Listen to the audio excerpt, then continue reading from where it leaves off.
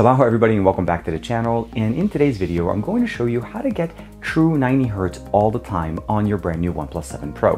And what I mean by this is the 90 Hz option that we currently have under the display setting is really more of a 90 Hz auto mode, which means it adapts to basically certain functionalities within our system to basically turn on 90 Hz or 60 Hz depending on the application. This is TK. We're going to turn it on full-time 90 Hz on our brand new OnePlus 7 Pro. Let's check it out.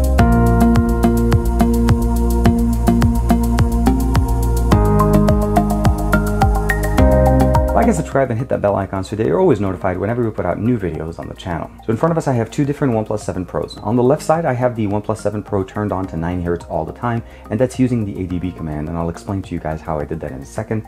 On the right side I just have the standard stock OnePlus 7 Pro, and what I mean by this is I actually just went into the settings and I went to refresh rate and I have it set to be at 90 Hz. Standard, this is exactly how we're supposed to do it. And this is where the option is currently set to be auto mode 90 Hz. It's not true 90, there's a third option that's not available here. If you go to 60, it does actually make everything into 60 frames or 60 Hz. But on the 90 Hz right now, it's running in somewhat of an auto mode. And what I mean by this is depending on the application that you're using, it will basically gauge the needs and then basically tune the display to run in that mode. Saves us battery and it provides us basically a good smooth experience. Unfortunately, some applications don't necessarily render very nicely. So this is what we did here. When you do this option and you go into the settings tab, let's go into the settings, and you notice under the display you have the screen resolution and the refresh rate. So you go under the refresh rate, you'll notice neither one of the options are selected, and that's a byproduct of me turning on this functionality. Once you do this, your device will show as if you're not selected, and not only that, it'll also say that you're running 60 Hz. So how do we know that we're running at the right format? Well, before we get to that step, I'm going to show you guys how I did this. Simple process is using ADB, meaning we need to connect to a PC, a Mac or a PC, and run a specific command.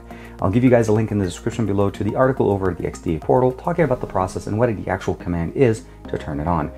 Once you install ADB on your PC, just go down, find the actual command, turn on and open up a terminal port, connect to your phone, authorize it, and then just run the command. And once you do that, the option under your display setting and the refresh rate will no longer show as a selected option, but you are going to be running at 90 Hz all the time.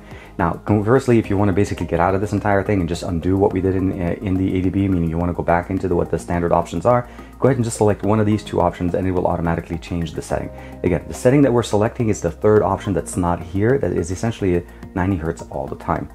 Now, let's go ahead and open up a browser that doesn't necessarily support 90 Hz right now. So what I went ahead and did here is I launched the Test UFO website on Firefox using both the OnePlus 7 Pros. On the right side, I don't have this functionality turned on. On the left side, I do. And you'll notice right here that the refresh rate is running at around 90 Hz, which is what you'd expect.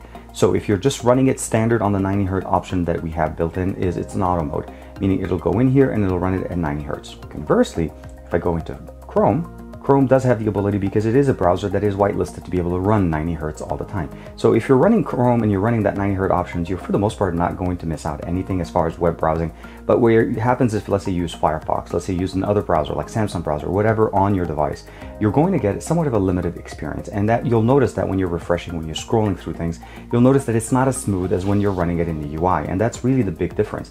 The UI itself does run at 90 Hz, and this is something that you can enjoy. You can see the refresh, and you can definitely enjoy the refresh rate and the smoothness of everything. This option will just enable you to basically get this feature running on all your applications at the same time. It does unfortunately come at the price of a battery, so you want to keep in mind that running 90 Hz all the time is basically like running your car at fast speed all the time.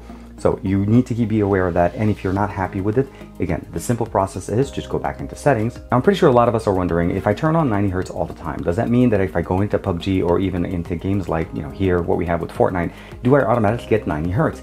Well, the reality of the matter is not really. This actually gets turned on from not only the developer as well as actually the display has to support it. So it's really a two-part thing. Yes, your display is running at 90 Hz all the time, and display obviously will definitely give you 90 Hz, but the actual application is limited to 30 frames per second. Currently, it doesn't even support 60 frames per second, which is supported on some devices that are running basically IPS LCD displays. So keep in mind, hopefully, Epic will definitely give us this option. And once they do, we'll be able to get better frame rate on Fortnite. Now, as far as PUBG, as far as game acceleration, we're definitely going to be getting better, performance there. But again, frame rate is not part of the performance boost that we get with the OnePlus 7 Pro. So basically, the only thing that you need to do once you're done with this, let's say you don't want to keep staying at 90 Hz all the time, is go into the screen refresh rate and select And like you see here, it pretty much just takes over back and it goes back into the 90 Hertz auto mode, or you can go back into 60 Hertz auto mode depending to your preference. So this entire process was discovered by coincidence from an exposed developer that was trying to add a toggle or a tile that gives us the ability of jumping between 60 Hertz and 90 Hertz. And then they realized there's a third option to actually go 90 all the time, and that the 90 that we currently have is more of a 90 auto mode. As far as basically what we're using ADB for, it literally is used specifically just to select that third option that doesn't have a GUI button for it, meaning you don't have an option to be able to select it with your finger on your display. So the only way to do this is to use ADB commands. We are not rooting your device, we are not changing anything on it. All we're using is the system to be able to enable us to select that third option that's 90 Hertz all the time.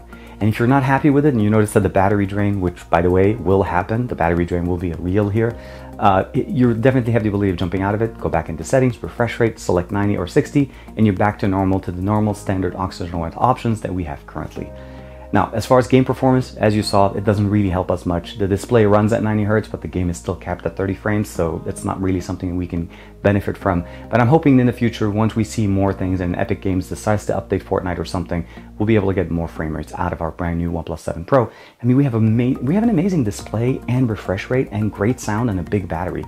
And right now, it's literally limited by the applications that we have installed on our device. Like and subscribe as usual. Thank you very much for the support, and I'll see you guys in the next video.